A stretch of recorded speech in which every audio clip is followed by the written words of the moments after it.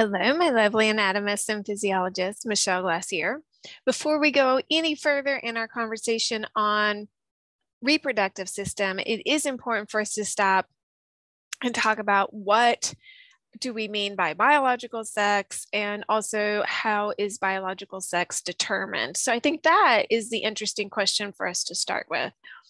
Biological sex is determined by multiple factors. So we have what we can talk about as chromosomes and genes. Okay. Chromosomes and genes.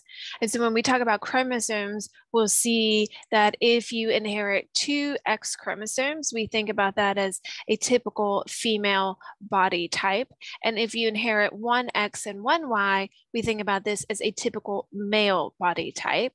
And the real important thing that we see located on that Y is a gene called the SRY gene, or sex realizing factor. And this triggers the development of testicular development during fetal development. And so then this washes that developing fetus in testosterone, and it's converting kind of our default structures that are typically female into what we think about as male structures. But we see it's not just a matter of what is your chromosome combination. There are at least 25 genes that are involved in determining sex. So there are at least 25 genes involved in determining sex, in addition to the combination of the chromosomes that are inherited. We also see sex hormones are involved in the determination of biological sex. And this is important. It's not just the hormones that are released by the body, but you would also have to have the ability to respond to these hormones. So maybe your body is producing testosterone, but you don't have the receptors to respond to testosterone. So even though you're making this hormone, it's not going to look like you have that particular hormone. You see how that works? And so this is super complicated. And the third aspect is going to be the reproductive anatomy. And remember, we have both internal and external reproductive anatomy. And very often when we have an infant born, we take a look at that external anatomy, or do an ultrasound. We take a look at that external anatomy and we say, aha, I see a penis. So this is male, this is boy. And aha, I see a vulva. And so this is female, this is a girl. Right? And so then we go along and socialize our boys and our girls in different ways. And we'll talk about that in just a few minutes. When we talk about biological sex, then I don't know if it's fully appropriate, but I think probably it's appropriate to think about it as a continuum. So on one end of the continuum, we have a typical male body type. And on the other end of the continuum, we're going to have a typical female body type, meaning that the chromosomes, the genes, the sex hormones, and the ability to respond to those hormones, both internal and external anatomy, are all matching up with what we think of as typical male or typical female body type. And then we have in between, if you want to think of it in those terms, what is defined as intersex. And so these are individuals who have a combination of chromosomes or genes or sex hormones or reproductive anatomy that's somewhere intermediate, somewhere in between what we think about as these two extremes, the very classic male body type and the very classic female body type. And we think, oh, this is rare. I don't know any individuals who are intersex. And we see that, yeah, it's rare, but it's not that rare. is 1.6% of our population is intersex, or 1 in 60 newborns that are intersex. And in some cases, you know, an individual might not know that they're intersex. It might not show out, as it were, on that external anatomy. So these individuals may not be aware of this until, you know, maybe onset of puberty, or maybe in the attempts to conceive offspring. This takes us to a related topic, which is gender. And for me, growing up, I had this understanding that gender and sex were synonyms, that we could use these terms interchangeably, meaning if you were born with a penis and declared a boy, then your gender was boy and your sex was a boy. Or if you were born with a vulva and declared as girl, then your gender was girl and your sex was girl, right? And really, you know, it started becoming part of my awareness maybe in the last, let's say, 7 to 10 years, really more heavily part of my awareness, even just in the last 5 years. And then really, you know, even fairly the last 1 to 2 years, this became something that I really started to think about. So if this is new for you, I'm still fairly new to this discussion as well, but it's a super important discussion. When we talk about gender as being different from biological sex, we see that it's composed of 3 dimensions. 3 dimensions.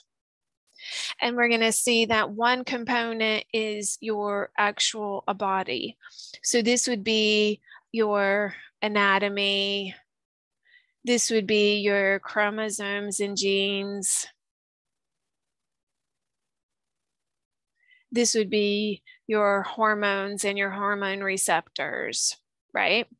So very much this is the biological sex component. And again, this component very often determines how we're assigned at birth, and also then how we're socialized in our culture. So again, when infants are born with penises, we see boy, and we very much socialize that young human being in all the ways that are boy. And when we see vulva on our infant, we say, this is a girl, and we very much socialize that human in all the ways that we socialize our girls. And so that takes us to the next dimension, which is what is referred to as identity. And so this is our internalized view of ourself,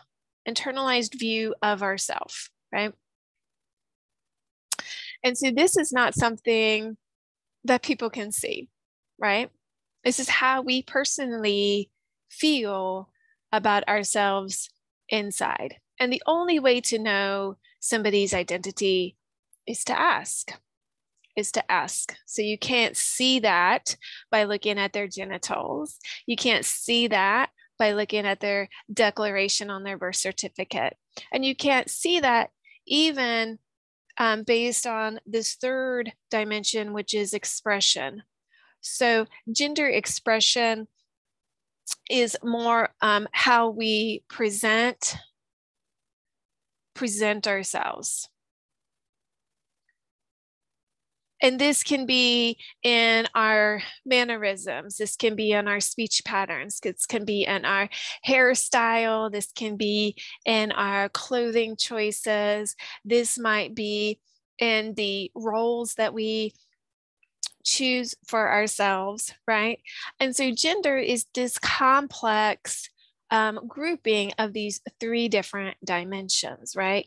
And again, when we talk about biological sex, that's just one dimension of what we're thinking about with gender. So you may be thinking to yourself, okay, this is interesting, but aren't there just like boys and girls? Aren't there just like women and men? And so when we talk about gender, we can think about people as fitting into numerous categories. And I've heard some people say, okay, if there's 7 billion humans on the planet, there are 7 billion different genders on the planet. Because again, as we look at this identity piece, this is a very personalized, internalized view that we have for ourselves. When we talk about somebody who is cisgender, then what we're really saying is these 3 dimensions are matching up in a way that is, let's say, socially acceptable. So we're seeing the biological sex, so the external genitalia, the declaration on the birth certificate and all of that, matching up with how the person thinks about themselves internally, matching up with how they're expressing themselves within the context of how society expresses like boy or girl, woman or man. And so we do see cisgender as maybe a dominant type. We definitely see that cisgender is dominant in the culture of the United States. And if you've never really had to think about gender, then you're very likely to fall into this category of cisgender, where things have just always lined up for you and it's not been something that you've had to super think about.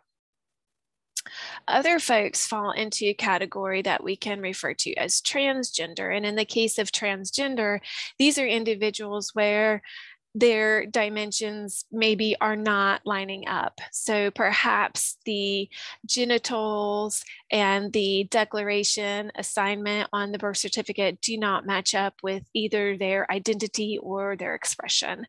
So very often when we're hearing the term transgender, this is somebody who's maybe assigned as birth as male based on the presence of a penis, but really identifies and perhaps expresses themselves from a woman's perspective, right?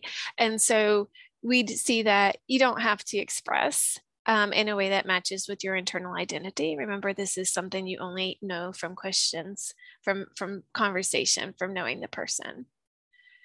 In addition, there are categories that are described as non-binary, and these are individuals that feel like they don't fit into either a cisgender or a transgender category. So maybe they're not boy or girl, male or female, maybe, and I should hesitate because here I'm going to use the terms male and female from a biological perspective to talk about sex of the body. So non-binary people are feeling in some way outside of this binary of woman and man, of boy and girl. And this is just 3 possible gender identities where there are a whole lot more. If you find the question of gender, of biological sex, of intersex interesting, remember there are additional resources linked in the printable study guide, which is available through your video description. All right. As always, take care of yourselves and each other. And up next, we're going to get into how we produce gametes.